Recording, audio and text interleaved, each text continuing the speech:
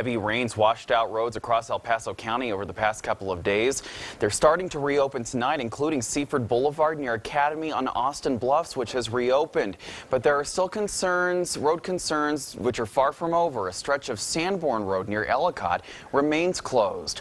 New at 5, KRDO News Channel 13, Scott Harrison shows us how that dirt road looks today. This is Sanborn Road Friday, right after El Paso County closed it because of erosion and flash flooding. It's flood prone because several creeks drain into the area. And this is Sanborn Road today. The half-mile stretch is still soft and soggy and still closed, but looks much better than it did.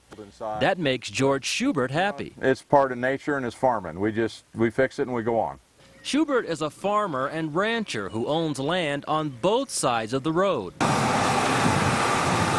He had his own equipment out, making sure he can get to his fields this week. And I know what happens in a severe flood, and I know what this is. This is just a little rain, is all it is. Let it blow through, fix the road, let's go.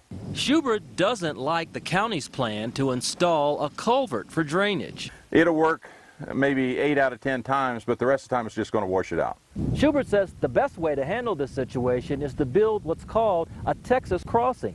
Essentially, that means establishing a level base at the lowest section of this drainage area. That way, when a flash flood does come through, it won't wash away parts of the road, and traffic can still go through here. Schubert says closing Sanborn Road isn't a major inconvenience because the area is sparsely populated, and there are other ways people can get in and out. In El Paso County, Scott Harrison, KRDO News Channel 13. Scott, thank you. And El Paso County says it may take a few more days still before Sanborn Road is dry enough to get the heavy equipment in there to repair it.